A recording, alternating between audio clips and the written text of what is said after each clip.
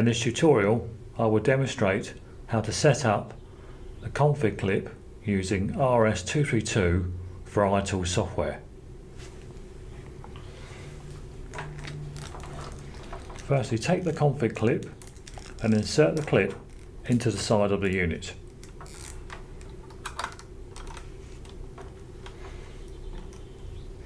In this particular case, we'll be applying power through the config clip, so the instrument remains unpowered.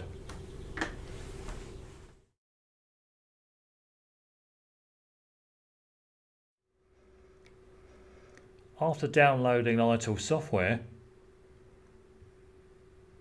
select the control panel on your PC. Select the iTools applet,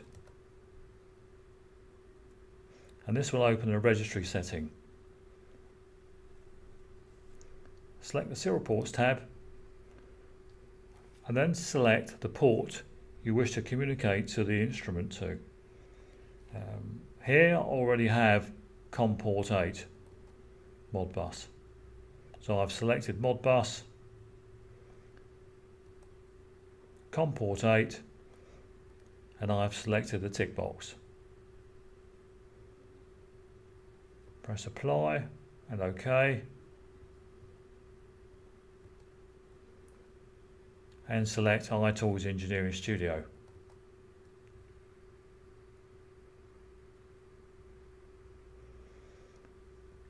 When this is opened, select the scan box and observe the Enable Background Scan window. Your selection now depends on whether you're using the Eurotherm 3000 config clip or whether you're using an internal RS-232 module. If you're using an RS-232 module, select the Scan All Device Addresses at the top. If you're using the config clip, select this one.